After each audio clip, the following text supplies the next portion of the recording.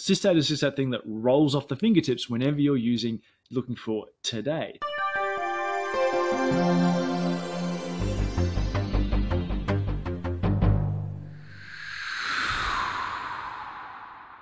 The cloud and UTC. You may have heard of this thing called the cloud. There seems to be a lot of vendors pushing you to move your databases to the cloud, Oracle being one of them. And yes, that is true. The cloud seems to be the future. That's where things are going.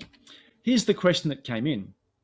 We're moving our databases to the cloud, but cloud databases are all UTC by default.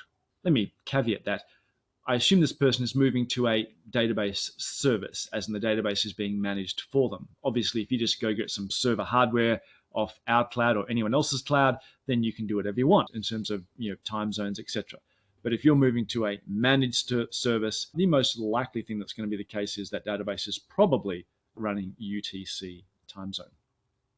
But I said, this means all of our code references to SYSDATE are now invalid. Is there anything we can do?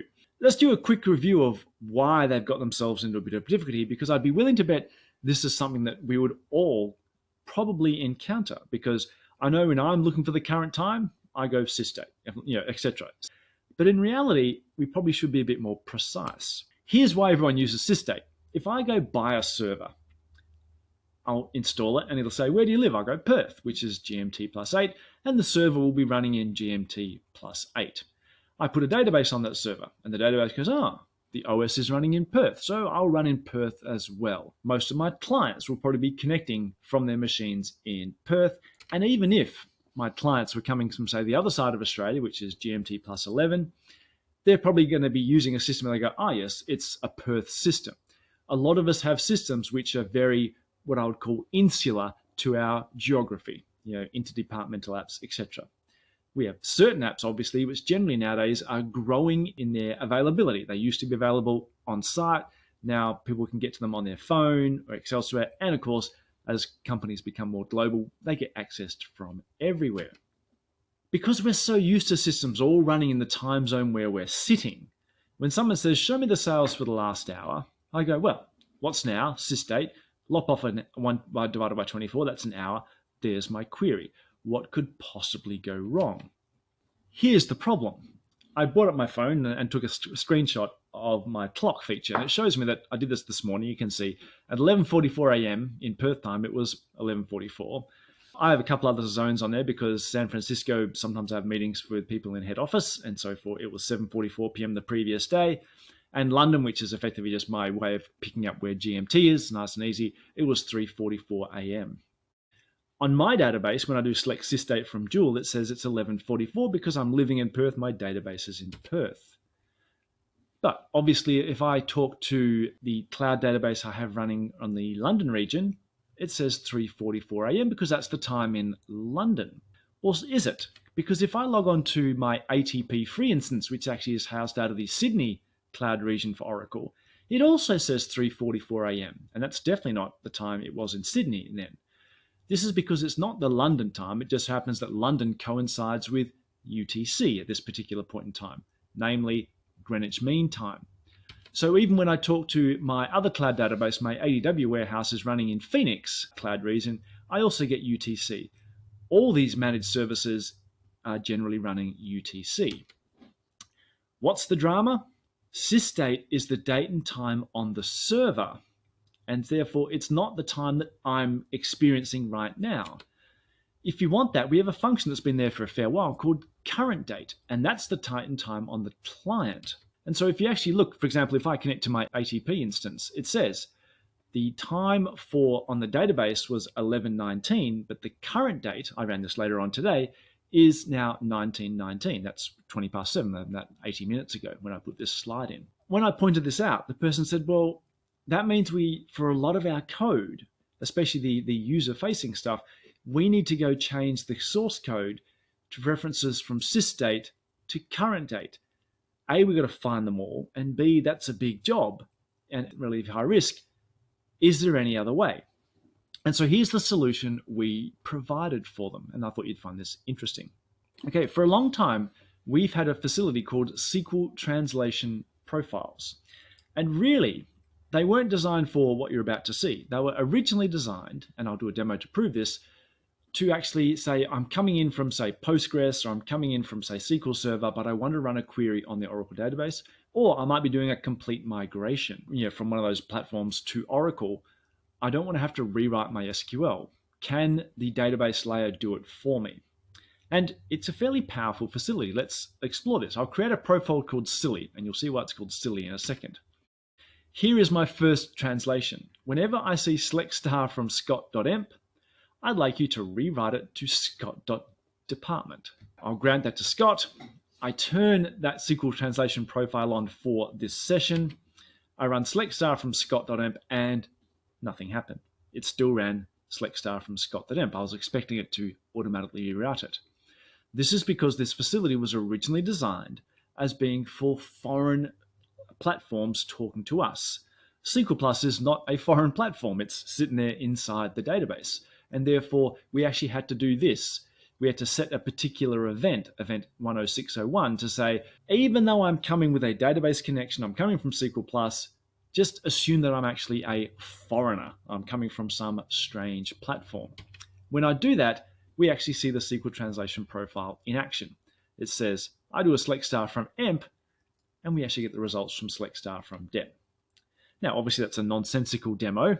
And anyone who's rubbing their hands with glee thinking, SQL injection, here we come. Yeah, that's true. Obviously, you use this with some due care. But let's get rid of that SQL profile and do something a little bit more intelligent. The first thing I'm going to show you here is the fact that we realize that this is actually a fairly powerful facility. So rather than it only being limited now to things that come in from a foreign source, we've actually adjusted this now. I think this change came in 18C. I'm creating a profile called demo profile, but now inside the API itself, I can say it's not just to be applied when foreign SQL syntax comes in. This attribute is saying, do I only apply the profile if the SQL is a foreign syntax? And I'm saying, no, it's false. So this will be applied for Oracle syntax as well. And then I've done the same thing. I registered, once again, a bit of nonsense, change scott.emp to scott.dep. The advantage of that is once I've granted the SQL translation profile and turned it on for my session, no more event 1000601. It just happens straight out of the box. I think it was 18. We changed this such that now it doesn't have to be just foreign SQL syntax coming in. You can nominate using attributes whether you want it to apply for all SQL syntax. So let's have a look at how we can now tackle the problem at hand. I'll drop that profile. Now I'm going to create a package. And this package is called a date translator. And these APIs have to be effectively, they're hard-coded. Effectively, it must be one called translate SQL, must be one called translate error, and it must take these particular parameters, because you'll see where this is going to be used shortly. And here's my package body. What I'm going to do is I'm going to take my incoming SQL text, translate any occurrences from SYSDATE to current date minus 50 by 365. Now, the reason I'm changing it to something which is 50 years ago is such that we get a difference in output even though I'm running on my local database. I'm not going to run this on a cloud database. So I wanted to dynamically change the SQL such that the results I see with one query will disappear when it comes to a next query. And similarly, I'm going to change all occurrences of sys timestamp with current timestamp. Let's now create a profile, and here's where that package can be used. I create a brand new profile. As before, I said it's not just for foreign SQL, it's for all SQL. But I have this new thing. I have an attribute called what translator do I want to use? And it's the name of my package. So now as SQL comes in, it will call this package to do the translation because we've set this attribute for this particular SQL profile. I grant the SQL profile, and let's see this in action. I haven't enabled it yet for this session. So I run select star from scott.emp, it just runs fine. When I do select star from scott.emp where high date less than SYSDATE, I get all the rows because all the high dates are valid because I haven't turned the profile on yet. This proves that this query hasn't been translated because I still got all the rows. I alter my session to enable this profile. I run select star from scott.emp. There's no reference to SYSDATE in there, so it runs unaltered. I run select star from scott.emp where high date less than SYSDATE, which originally brought back all the rows.